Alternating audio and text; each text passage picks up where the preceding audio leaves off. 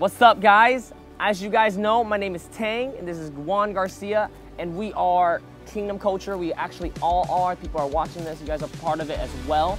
The idea of this documentary, as you guys know, we are filming a documentary. The idea of this documentary, a lot of people have been asking me, what are you guys filming? What are you guys filming? What are you guys doing? Like I said, what are you guys doing? So finally, we are here to explain to you what we are doing. The idea came out of one time, me and Juan were at Starbucks and we're sitting there and we're just like, Juan, we should just do something crazy. I read the book of Acts, I look at my lifestyle, and it does not match. It doesn't match.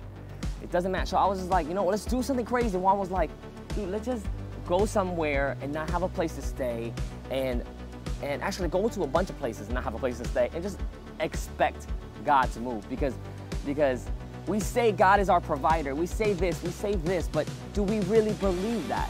So one day I was like, you know what, Juan, let's just do it. So we decided to buy a ticket to go to New York City, California, Los Angeles, and a bunch of other cities as well, and expect God to just provide for us. God has really been just awesome and incredible.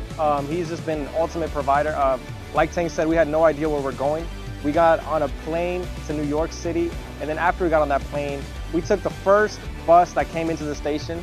Now keep in mind that I've been to New York a couple of times, Tang's never been to New York. We have no idea where we're going, what we're doing. And when we get here, we take that bus and then we take the first train. We end up in Times Square and we're sitting there with our camera equipment. We're sitting there just with all this luggage, all this stuff that we brought, and we're just asking God, make a way. And we just made one phone call, and then through that one phone call, God just gave us this amazing place to stay. We're staying in the Upper West Side here in Manhattan, and God provided for us in that way, and I know that He's gonna continue to provide for us, and He's gonna continue to do great and amazing things. And one of the reasons that He's gonna continue to do that is because we're believing by faith that He is just gonna move in incredible ways. And a lot of times we talk about it, but we don't actually do it.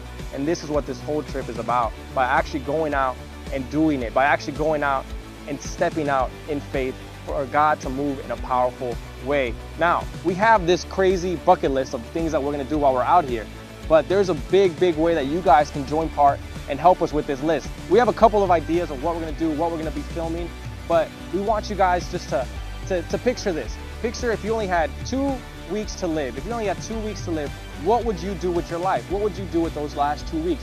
Would you evangelize like you're evangelizing now? Would you pray like you're praying now? Would you worship like you worship now? Who would you talk to? Who would you tell about Jesus to? Who would you just speak to? What would you allow God to do in your life? Would you live your life just a boring, simple life, or would you be willing to step out in faith?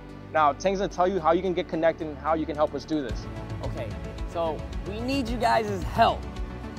Below, there will be a comment box, so please comment and submit some ideas of what you guys would do, and if you guys if you guys comment it, we'll choose about 5 or 4 of them, and we will do them. And if you guys want to follow us, Twitter will be here. Twitter, follow us on Twitter, follow us on Instagram, and follow us on YouTube. And we will keep you guys updated